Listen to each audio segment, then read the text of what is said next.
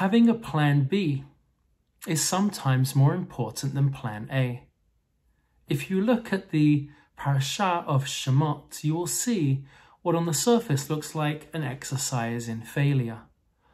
After Moshe will finally be convinced by God to go down to Egypt and set the Hebrew slaves free, he takes with him his otot and moftim, his signs and wonders, only to have Pharaoh and his magicians laugh in Moshe's face.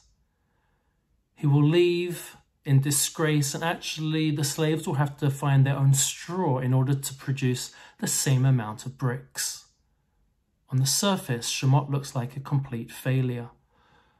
And if you look carefully, it's one redeeming line, the last line of the entire parasha, where God says, can we do it my way now? Va'ata tir'eh, asher e'aseh leFar'ah. Now you will see what I will do to Pharaoh. Even Moshe gets his plan B.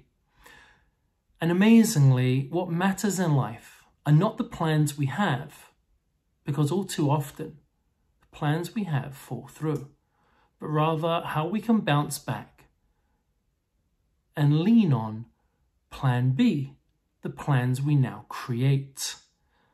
The people who have inspired me the most are the people who have lost everything in their lives, sometimes seen it literally go up in flames, and yet with a sense of tenacity and perseverance, they started over. The people who saw evil and destruction and recommitted themselves to rebuild. The people who have persevered with disability and difficulty and never lost hope. The lesson they teach us, and indeed the lesson of Parashat Shemot, is that sometimes more important than plan A is having a good plan B.